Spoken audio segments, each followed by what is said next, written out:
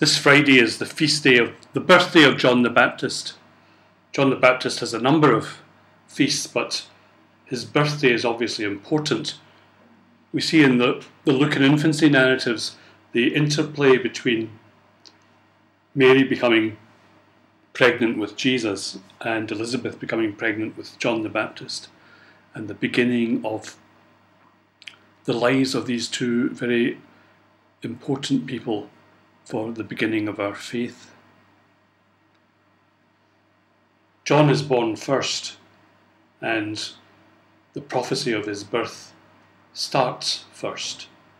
And when we hear the gospel today, we're at the moment of Elizabeth giving birth to the child. But some important things have happened before then. Zachariah is struck dumb because of his disbelief that his wife could become pregnant. Mary has come to visit her cousin Elizabeth.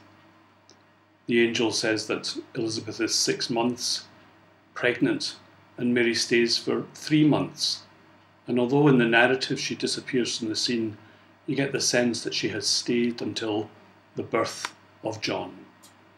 And John himself is a player, if you like. He leaps in Elizabeth's womb when Mary arrives, herself pregnant with Jesus.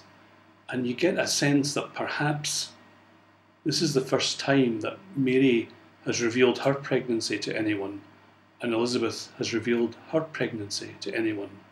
The only person who might know anything about Elizabeth's pregnancy is Zachariah, and he's dumb. And Joseph doesn't seem to have been told. It's a secret that they have, and they're able to share with one another.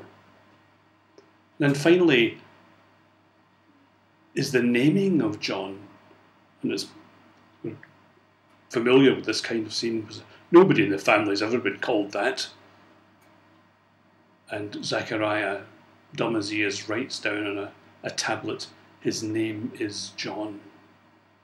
And then he recovers the power of his speech, and he's uttered the right thing for a change. And the response of the people is, who will this child be? A tremendous expectation is raised at the events of this child's birth.